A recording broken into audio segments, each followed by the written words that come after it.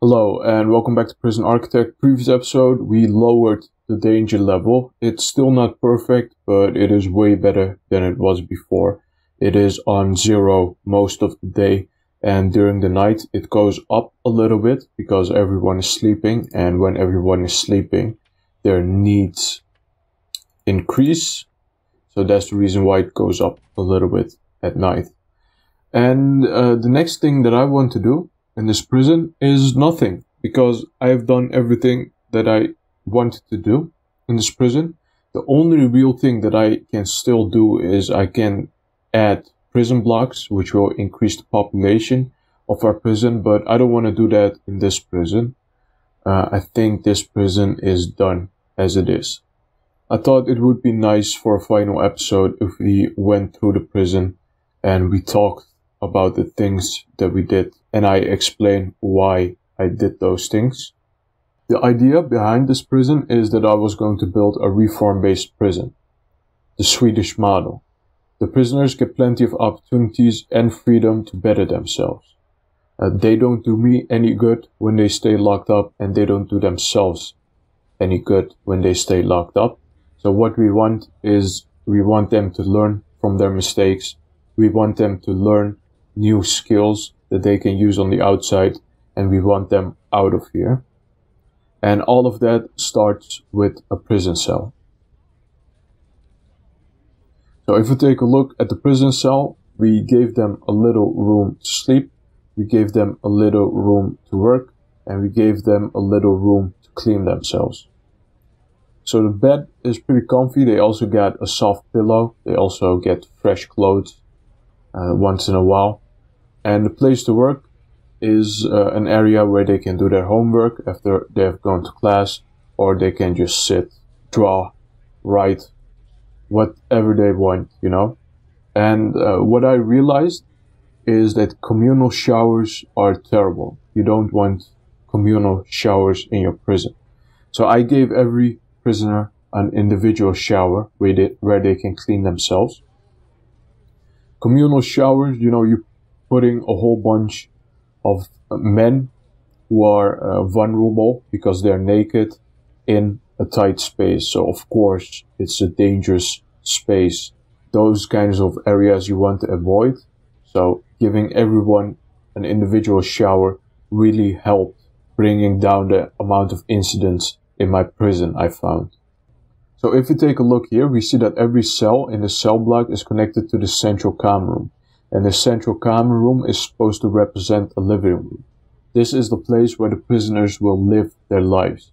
They can talk to other prisoners, they can watch TV, they can go on the internet, they can play games, they can read. And they will spend most of their awake hours here. They can go back to their cells when they have to sleep, or when they need a little bit of alone time. But this is their main living area, where the 10 prisoners in this cell block can live. And they can make it their own. They can do, you know, what they want. So the cells and the common room combined are a cell block. And every prison section, so every walled off area with their own facilities, has 4 cell blocks. So every prison section has a yard, a canteen, a kitchen, a library, a laundry room, a mail sorting area, and a cleaning cupboard. So every prison section has a yard, and it's not too difficult to build a yard. The only thing I've done here is I kept adding stuff until I got a 10 out of 10 yard. And I also put some extra stuff to make it a little bit prettier. For example, I put grass in the yard. I also put a few flowers here in the middle of this running track and this picnic bench. But those are some extra things that they just look pretty. So other than a yard, every prison section also has a canteen and a kitchen.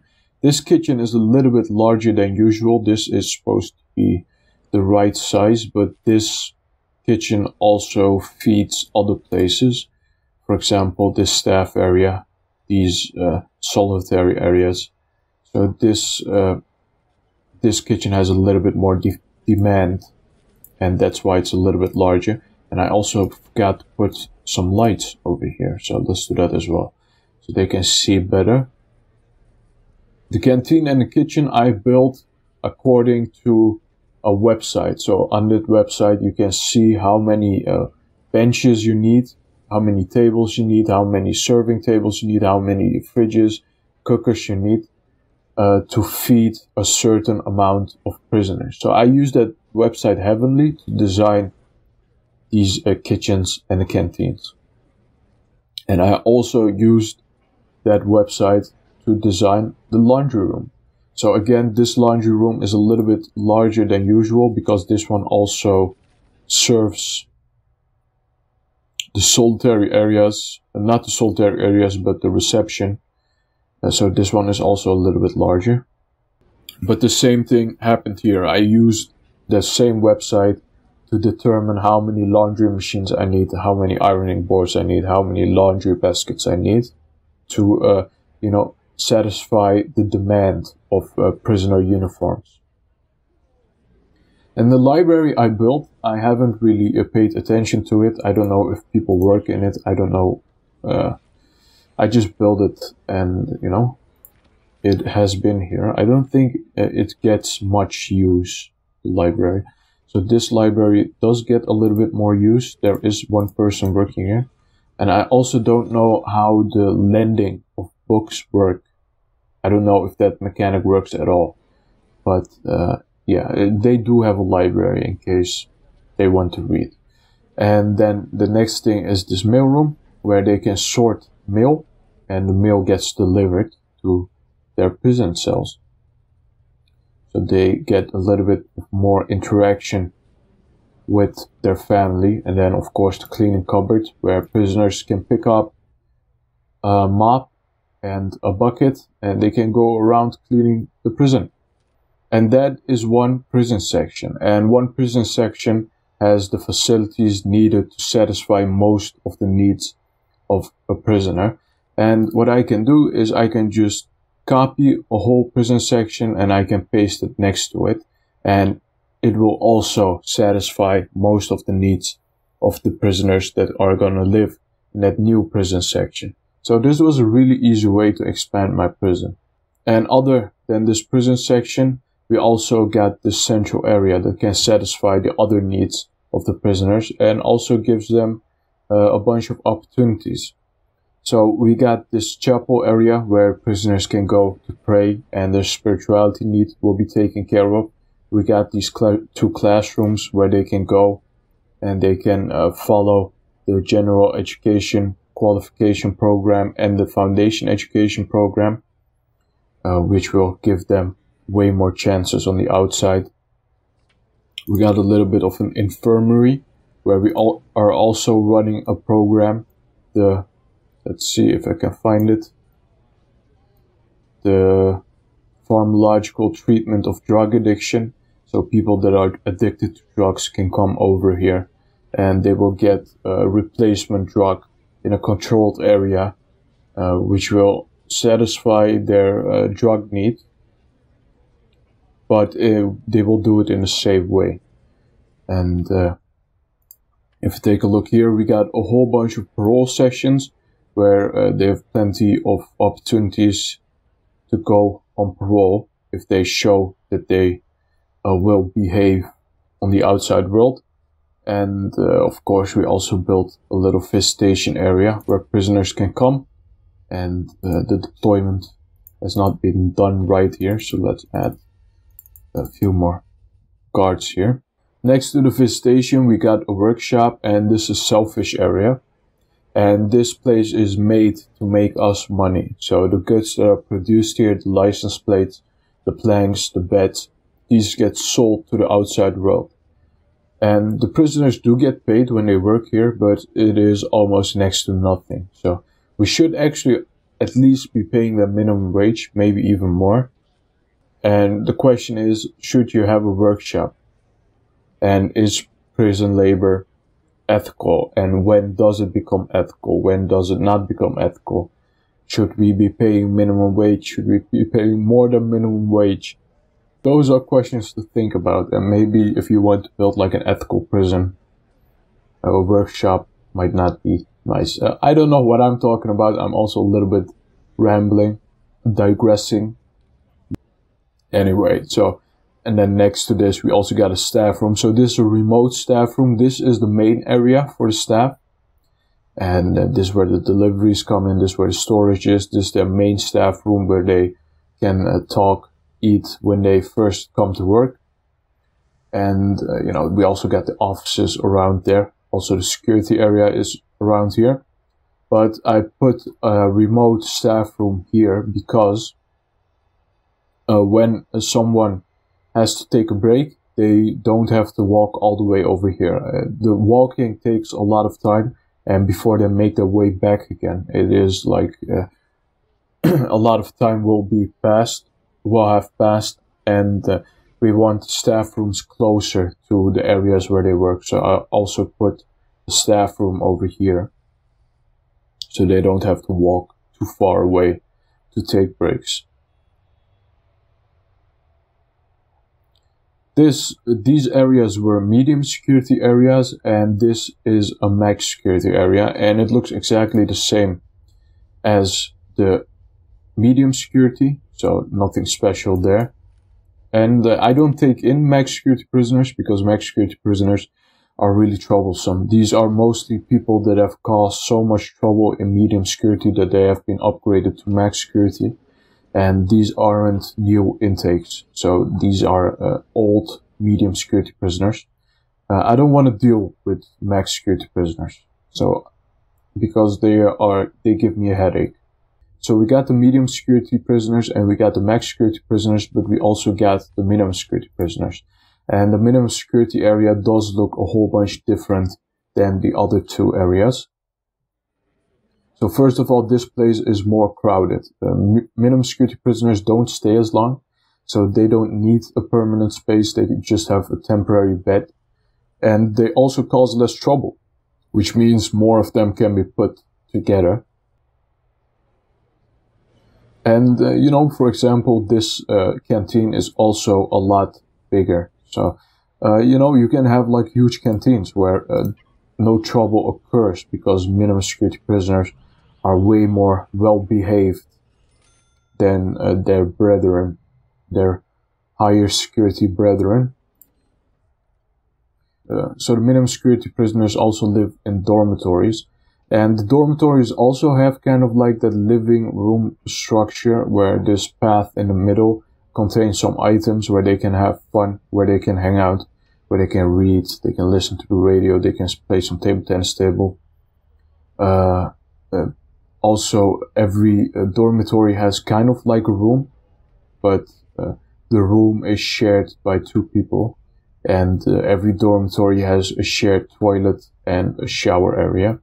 And the dormitories are modeled after the dormitories in the series Orange is the New Black. So if you watch that series, you might recognize this, where it has the same structure like this.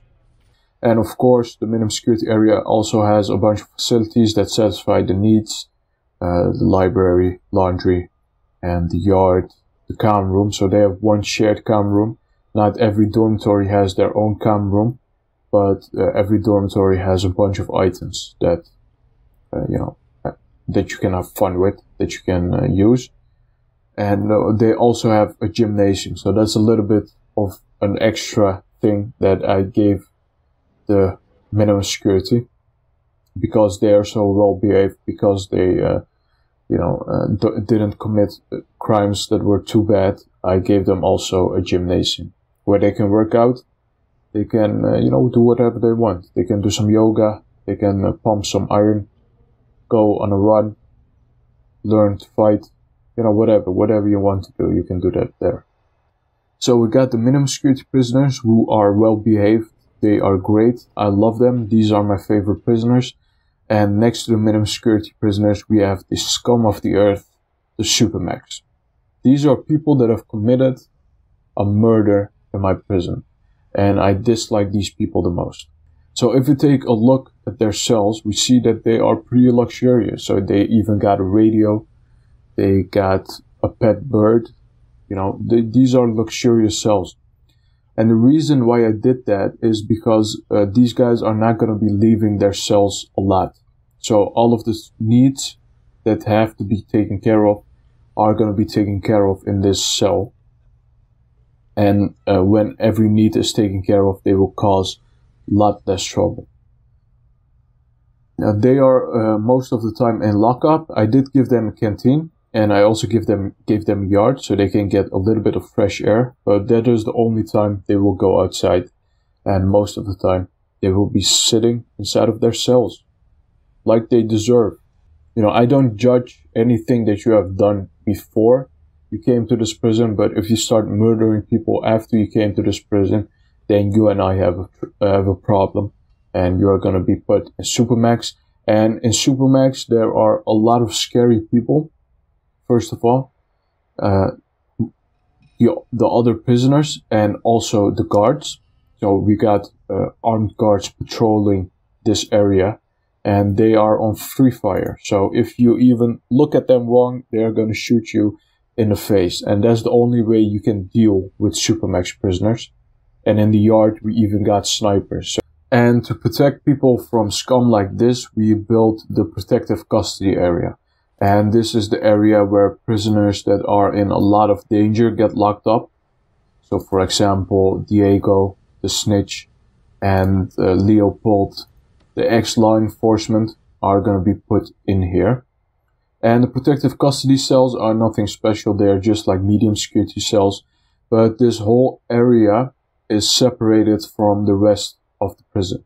So the protective custody prisoners have everything they need in here, and they never have to go outside of this prison area. And they don't have to mix with other prisoners where they might get attacked. This is a safe place for the snitches and the ex-law enforcement. And of course, this area is again a Supermax area. There is no shortage of scums in my prison, so we had to build a whole extra area for these scumbags. And then if we go left, we had to build one more infirmary, one more staff room, and the dreaded solitary, where prisoners that have misbehaved are put in. What has this guy done, for example? So this guy has destroyed some stuff, and that's the reason why he's put in here. And then we got to the saddest part of our prison, the death row area. The place where we executed one person, and that person was innocent. And I still feel guilty about it, but still. And we don't have any death row prisoners at the moment, and that's the way it is with death row prisoners. They're few and far between, and most of the time they will also be released if they go to death row appeals, or their death sentence will be overturned and they will become max security prisoners. So even if you get a death row prisoners, doesn't mean you get to execute them. And yeah, that is the prison. So it was a really fun series. I really enjoyed myself. I had a lot of fun building this prison. This is a prison that I'm proud of. During this series, we also had to sell our previous prison because everything was going terrible in the prison. Riots every day, right? And I didn't encounter that problem in this prison. So I'm really happy with this. And the next thing that I want to do is I'm going to play through the campaign. So there are only 5 missions, not a lot. So I'm going to play through the campaign. I played a few levels. It was a lot of fun, so I want to play more of it. And we got to 285 prisoners. So we got capacity for 285. There is, I think, an achievement when you get 1,000 prisoners, or it might have been a 500. I don't remember. But I also want to build a prison that with which we can get that achievement. And it's going to be a different prison than this. It's going to be more of an American-style prison. It's going to be a for-profit prison where we're going to put prisoners in, where we're going to put 2 prisoners in each cell instead of everyone giving their own luxurious cells, right? So I'm also planning on doing that. So a challenge where we get 1,000 prisoners in our prison. And, you know, I will see you guys then. So subscribe if you don't want to miss those series. Also leave a like. and comment. Comments really help with the algorithm, and you would be helping me out. And bye bye.